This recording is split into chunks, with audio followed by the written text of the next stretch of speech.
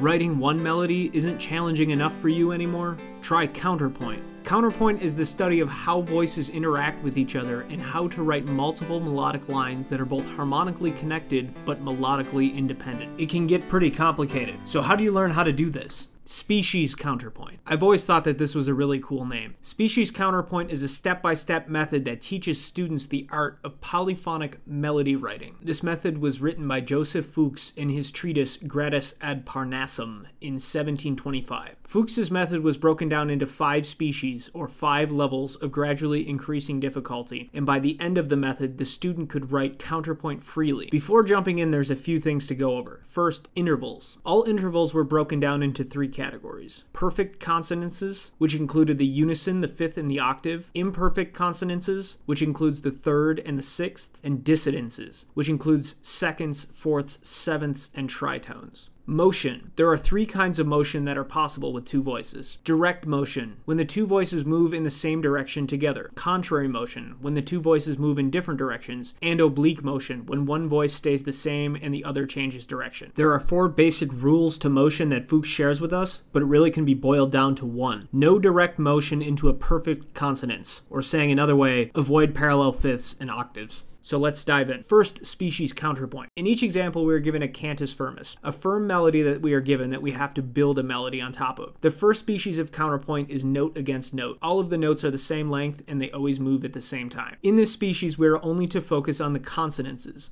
the perfect and imperfect. In the second to last measure, we need the second degree in the bass and the leading tone in the upper voice. If we are working in Dorian, such as here, Aeolian, Phrygian, or Mixolydian, we have to raise the 7th degree. This is to create a perfect cadence at the end of the piece.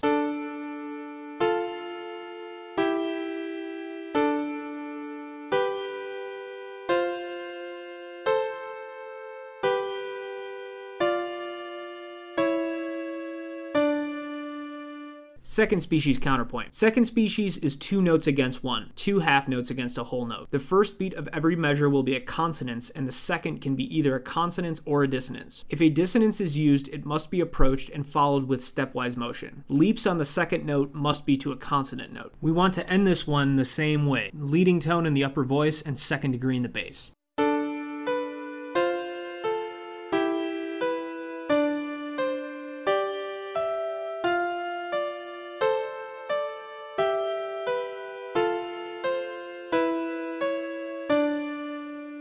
Third species counterpoint. The third species is 4 quarter notes against the whole note. This one can get a little more complicated. In general, we want the first and third quarter notes to be consonant and the second and fourth to be dissonant. Sometimes small exceptions are made in this species. You can see here that a leap is made from a dissonant note, or here when a dissonant note occurs on the third beat. These small exceptions are made for melodic contour or ease of singing. Check out the study of counterpoint for more exceptions.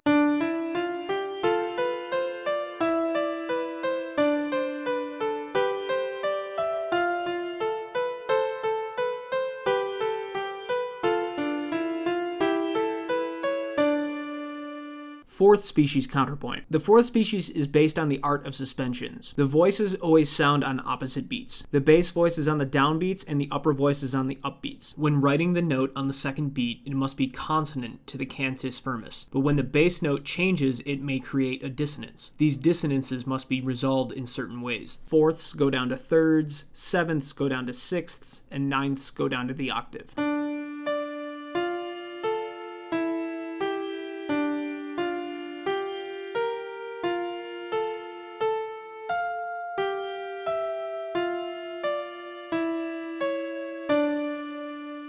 Fifth species counterpoint. The fifth species is a combination of everything we've learned so far, with a little more rhythmic variation allowed. We see the raised leading tone we went over in the first species, the offbeat dissonance we saw in the second and third species, and the suspension principles of the fourth species, with a few 7ths resolving down to the 6ths. We also have some ornamentation that can be used in place of stepwise motion. These are usually used on the second and fourth beats and are generally used after syncopations.